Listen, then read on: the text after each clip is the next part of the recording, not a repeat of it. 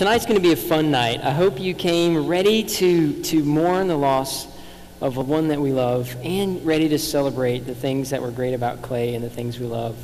So the family got together, the brothers and sister, this week, and we got out all the picture books. And so we wanted to share those with you today. So what's going to happen is we're having a video narrated of a picture book of Clay's life. So join me as we watch this together. It's Paul Pettefer, and on behalf of my brothers and sister and our family, we're welcoming you today to the memorial service for Clay Pettefer. And as you see these pictures rolling across the screen, I don't know about you, but smiles are hitting my heart. Daddy's smile as he was a boy was so good, and those eyes of his just gleam forward. So those of you who knew Clay, you can look and see in these pictures his dazzling, unbelievable blue eyes as a young man, as a soldier, Dad. So today we're going to celebrate Clay's life. I've done a lot of crying in the last few days, but right now I'm just smiling. And the picture before you there, those are the oldest boat pictures that we have. That's what Jerry said, so he's a pretty good authority on such things. And our dad, he was a phenomenal guy. He raced boats. He was a poor fella. He worked at city service and made $40 a week or something like that. And he had this interest in boats, and so he went into boat racing. And that picture of that smile up close, that's priceless. So Dad ran the L86, Clay Pettefer, from Lake Charles, Louisiana. This was all before my time, of course. And Dad was just a terrific mechanic. He was very crafty. He worked hard, he tuned his boat, he figured out how to drive it and set it up so he would win. And he would outrun fellas who had a lot more money to spend on their rig. And Dad worked at City Service, and that's the magazine for City Service, the fastest hunk of junk in the world. And there's Dad with his World Championship trophies right here from Lake Charles. His backup boat was the 186, and Dad just practiced this determination and ingenuity to make things happen and to smile in it. And I wasn't at the boat races, but I heard about them, that they were a lot of fun. I believe Daddy went in the water 50 times, that he started over 500 races. He went to over 100 events. He won 3 national championships. He was poised to win a 4th in Minneapolis, Minnesota. In a few minutes we'll have a picture of it where he crashed. I think he'd spent over a month in various hospitals, or maybe it was a couple of months.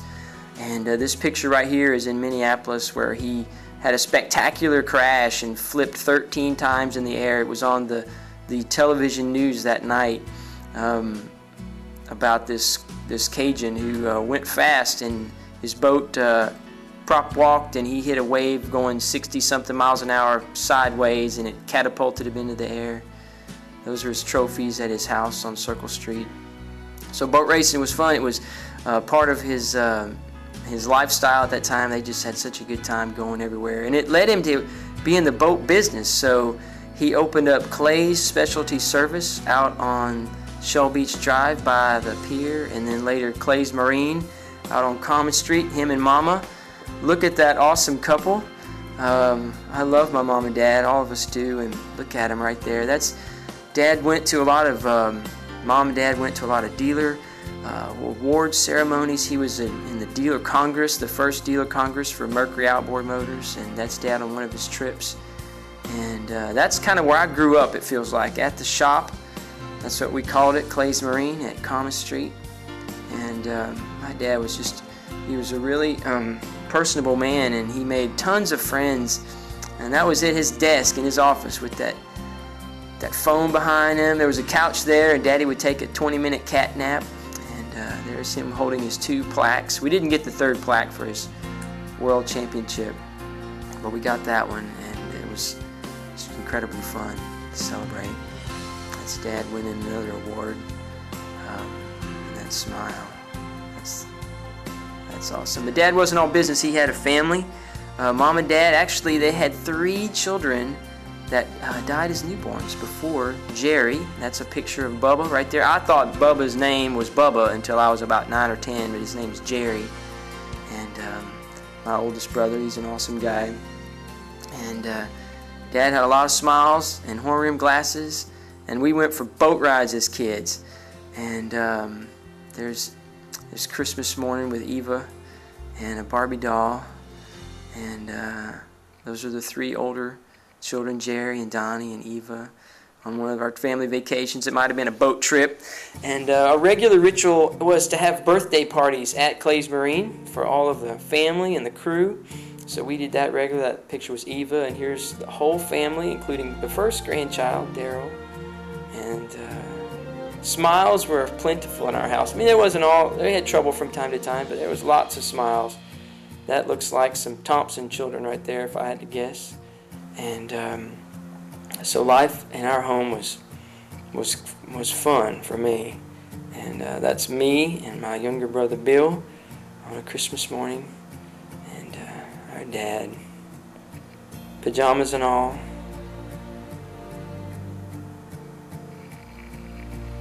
Pawpaw. That's what he was called by all the grandkids.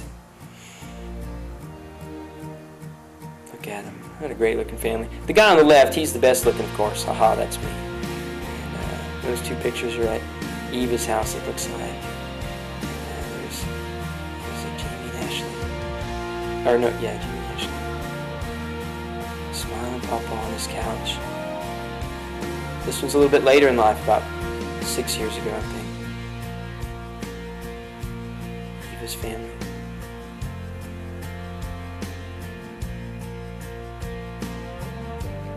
Dad was in the Army Air Corps. He volunteered. I think he tried to volunteer too young and they wouldn't let him, so he went back. And about 6 years ago or so, maybe 8 years ago, a B-17 came to town and a B-24 Liberator. Daddy was a navigator trainee on a crew of a B-17, and he flew in training, and Victory in Europe Day happened before he graduated, so he didn't have to go to be deployed to Europe. But he flew that bird, and so it was a remarkable day to go out there. That's vintage Clay, man. Gray jumpsuit, pen in hand, notepad in his pocket. What a great looking guy. So he flew that plane. He would tell me about shooting it when we were in the duck blind. About those 50 caliber guns. That was that first picture. There's some more family photos. That's my family there. My girls. My wedding day. Look at my mama. Isn't she beautiful? That's our backyard at Dean Street. We lived on Contraband Bayou. And that was my high school graduation, I think. That's an awesome picture of that bird. 17 that Daddy flew. That's the gun. So that's the navigator's gun. And so he practiced shooting that gun. And he told me about it about every other duck hunt out in the blind when we had time to kill. That's our home on Dean Street. Mom and Daddy's home. Aha! The party barge. Mom and Dad in their cool swim gear. That boat had a deck 16 by 32 and you could fit 50 people on it. It almost sank when you put 50 people on it. But there was plenty of room for smiles, just like that one. Daddy was an avid fisherman. His mama loved to fish. And Daddy picked that up, so he fished a lot. Took us boys fishing and girls. And he took a lot of people fishing. I loved going offshore. A lot of times him and his brother, Charlie, would go fishing about 4 in the afternoon and go to one of Charlie's favorite honey holes. That was his best friend in New Orleans, Noel Bordelon. They went fishing a lot. So him and Uncle Charlie would go fishing and come back with a huge mess of bass from his brother's place. We would go saltwater fishing, so those are a bunch of king mackerel that we caught one day. It was a great trip. Fishing was a part of our experience, and obviously a part of the boat life. Daddy was a pretty good fisherman too. But he was a better duck hunter. And so that's his mud boat. We built that. He built it by hand. He sawed a boat in half and shortened it up. And that's the Mud Lake Hilton out there, just north of Holly Beach, Second Bayou Bridge. And that's our camp boat. And so a ton of my memories of Daddy were duck hunting. out on the mud lake. You can see it from Google Maps or satellite map. You can go find it really easy. And we hunted ducks. They hunted ducks on the other side of the road. Jerry Donnie went hunting a lot as kids, and then obviously he continued that, and me and Bill got to go hunting a ton, and it was a lot of fun. That's Bill right there with that awesome smile, and Dad. We made a lot of friendships. That was one of Dad's friends from New Orleans, and his son, and a great-looking speckled-bellied goose. Some of my best memories are in the duck blind with Dad.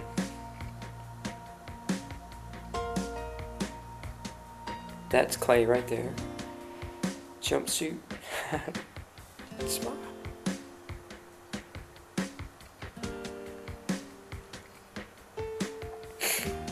So Daddy taught me a lot when we were duck hunting. I learned how to work hard, how to persevere. We did a little bit of deer hunting with his friend Charles Weeks in Texas, Charles and Robert. Mom and Dad went on a ton of trips. They took all their trip pictures with slides, and that's Daddy's parents right there. And I wanted to get one picture of them in there. But they took all their trips to Rome and Tokyo and Mexico and all over the country. That's Dad's sisters and his brother. That's the 5 children. Daddy is the last surviving, and he's the oldest. And that's him and his awesome bride Marie, my mama, at her Christmas tree store, which we did in the wintertime at Clay's Marine. Mama made a ton of friends in the Christmas tree business, and that was in 1985, our family photo at the tree store. There's my awesome parents. Our awesome parents. Daddy had his hip replaced 3 times, and so this was the first trip to New Orleans, I think at the Tulane or Loyola Medical School, and those are the younger 3 kids and Mom and Dad at that. So more of those birthday parties. There's Billy Wagster back there, and Mom and Daddy with those awesome smiles, and I like that memory. There's me and Bill. That's the party barge again. We entertained a lot. It had a paddle wheel on the back, and Daddy took the wheel a lot. I remember being in the boat with him for hours and hours, and I was just talking with my brothers the other night. I can't remember one mistake that I remember Daddy making, some sort of boating error where he knew what he was doing on the water. He had a lot of experience. That's their 50th anniversary. Mom and Daddy have been married 62 years. May the 2nd this year would have made 63. So I'm here to tell you, on behalf of all my brothers and sisters, we love our dad.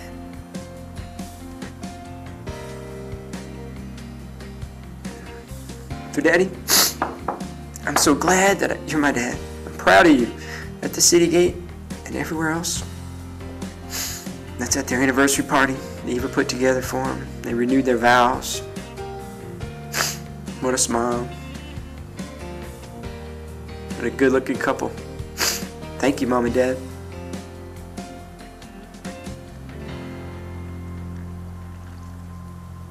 We love you.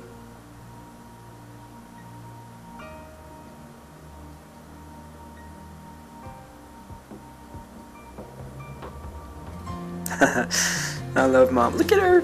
She's so pretty.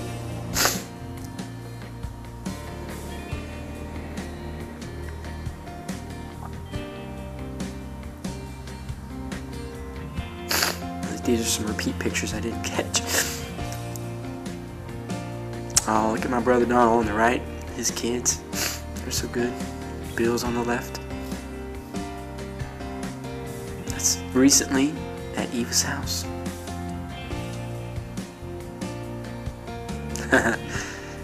Dad was the life of the party even when he was old. At the home he's been staying in, he would be the life of the party when he was having a good day. He would charm everybody. What a beautiful couple. We love you, Daddy.